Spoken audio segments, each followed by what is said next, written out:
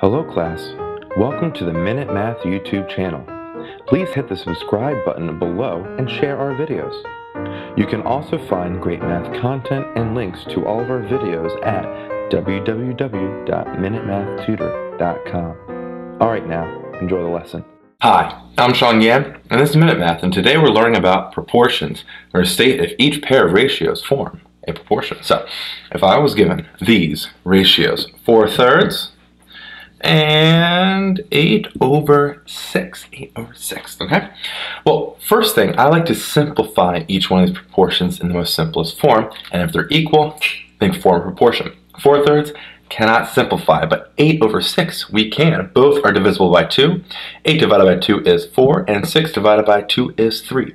We can see a 4/3 here, 4/3 here. They are both the same, so these forms, yes, they do form a proportion.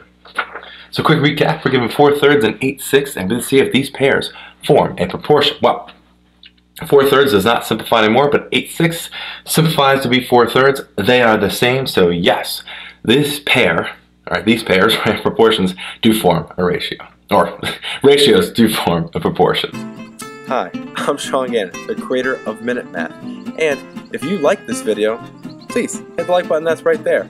If you have a mathematical question, just add it to the comment section below.